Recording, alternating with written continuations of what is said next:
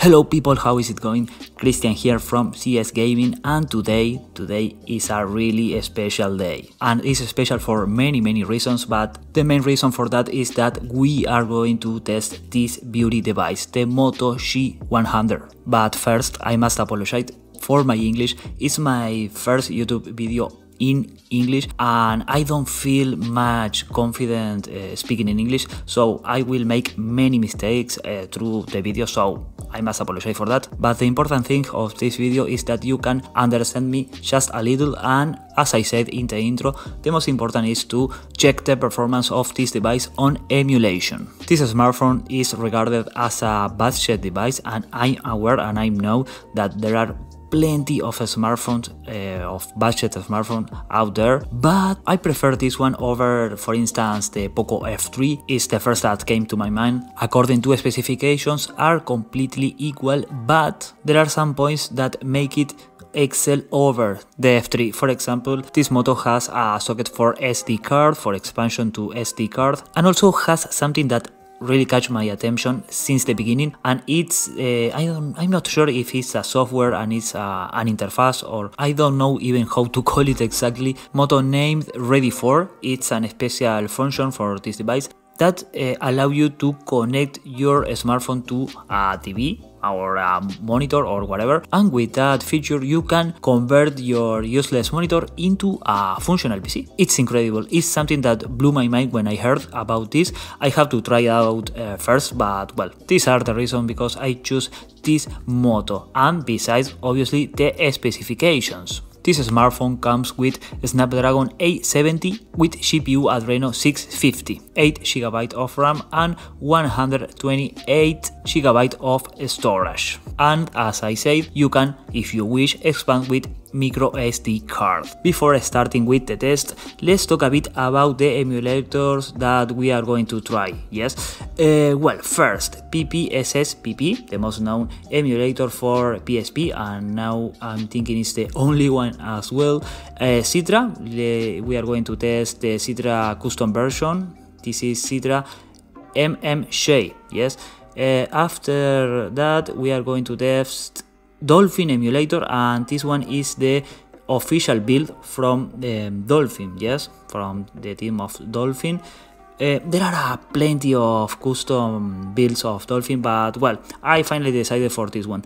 And finally we are going to test this shady emulator, DamonPS2 Pro. Yes, I paid for this emulator because it's the only way to play PS2 games on Android so far. The last hope we have is Play Emulator, but well, for the time being, DamonPS2 is the only option. But well, said all this, let's begin once and for all.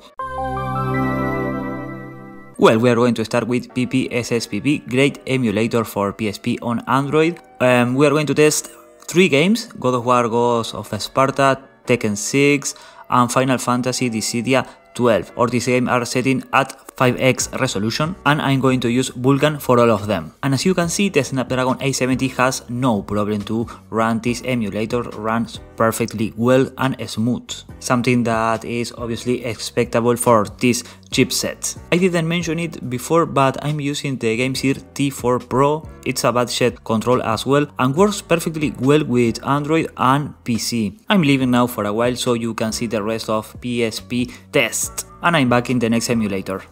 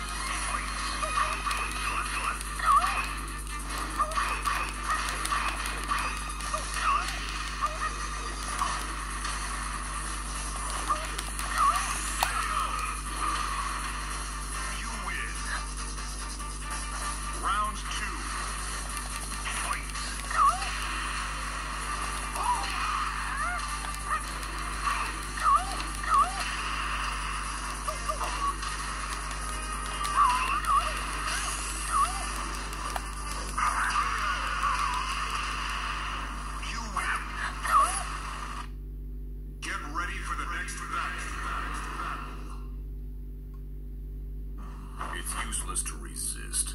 Round 1. Fight!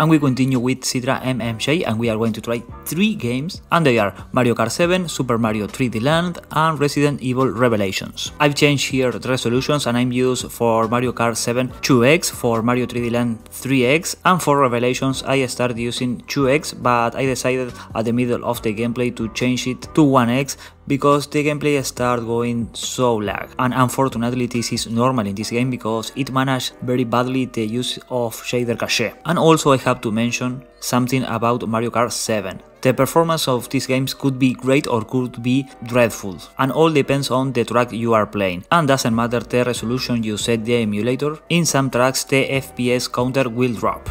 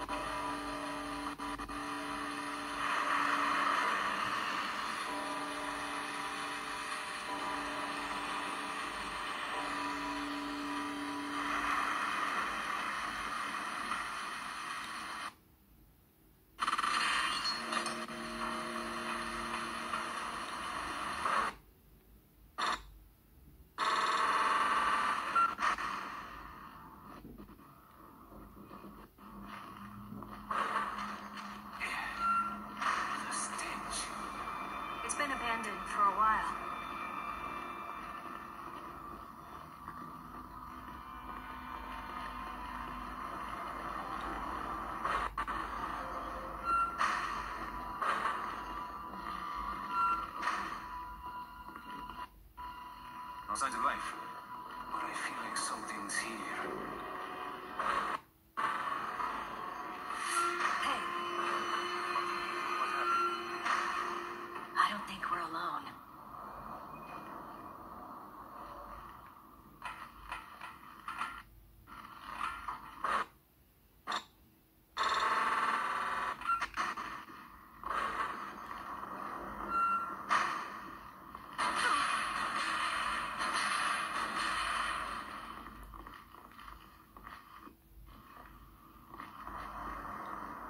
There's blood coming from the ducts.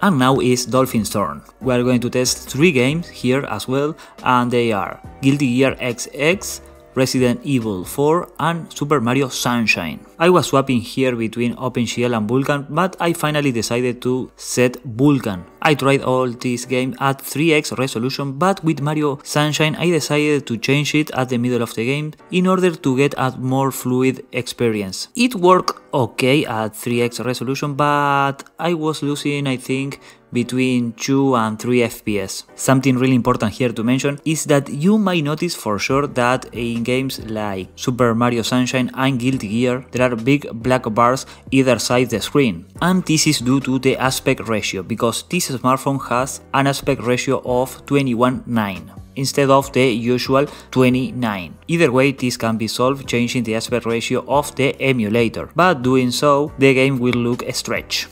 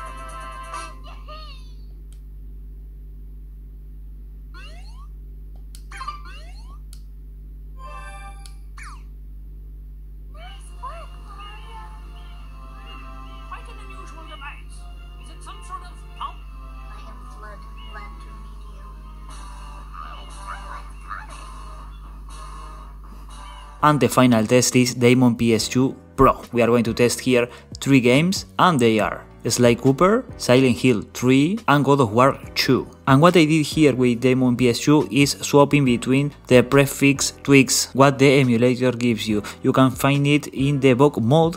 When you enter the game, you go up to the option that is called debug mode, and you can change in between restore setting to default, fastest frame rate and best compatible, and depending on the game you can get more or less FPS. When you find out which of these profile works best with your game, just keep it. It's important to mention that DamonPS2 is the worst and less compatible emulator of this video, but as I said, it's the best option that we have to play PS2 games on Android. And well people, that would be all. I'm not sure about the final result of this video. I think it's going to be okay, and I appreciated really your feedback on the comments. Yeah, that is really important to me. Just give me your feedback. What do you think about this Moto G100? I think it's a good option. I think it's a solid device, and for gaming it's really nice. It's not the best option of course, but for the price you are paying is really fair. Well, I'm leaving now. Thanks for watching. I hope you enjoyed the video, and if you do, don't forget your valuable like. See you next time. Bye bye.